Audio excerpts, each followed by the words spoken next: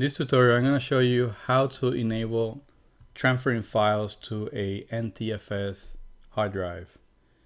So more than likely you formatted your USB drive or external drive using the NTFS format partition. And if you did, as you can see here, if I try to drag a file, it won't let me. And that's because OS X doesn't support writing to NTFS partitions. You can only read. So that's why you need a third-party application, and the one that I use is Tuxera NTFS for Mac. This allows to install third-party drivers for you to be able to read and write to the NTFS partitions. So I'm gonna download this program, and the download will give you a free trial. So if you're just trying to transfer files at one time or twice, then you could use a free trial to be able to transfer the files. So once the program is installed, go ahead and install it. Once it downloads, go ahead and install it.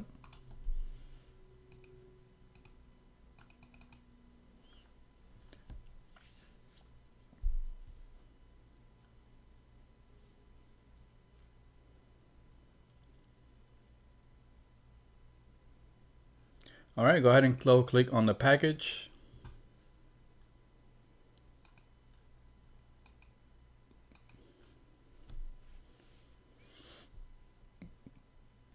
And go ahead and click open.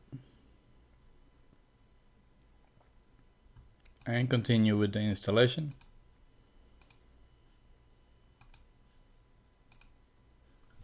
Put in your password.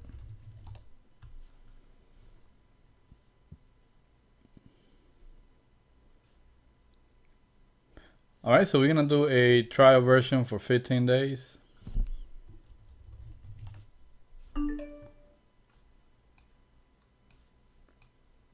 All right, so it looks like it installed everything, and the final step is to go ahead and restart your machine.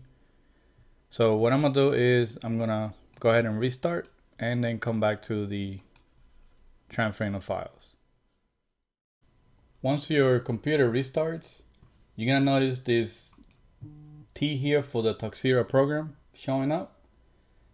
And here it should list all of your NTFS drives. So I have a USB plugged in, 32 gigs.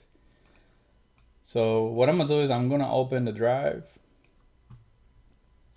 And now that I have the NTFS program installed, if I drag the file, you should be able to get the plus sign here. That means that it's able to add the file.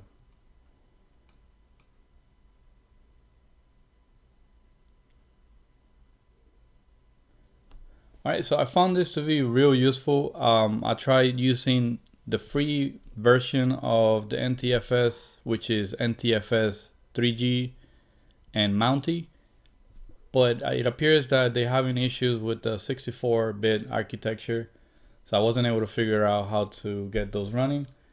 But with the Tuxera, all you gotta do is install the program, and if you want to support the program, you could purchase it for just $15. And you'll be able to have it and have support for NTFS partitions.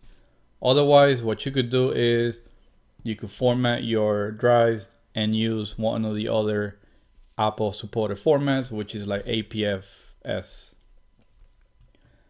Alright, so that's all for now. Thank you for watching. If you have any questions, leave your comment below and please subscribe.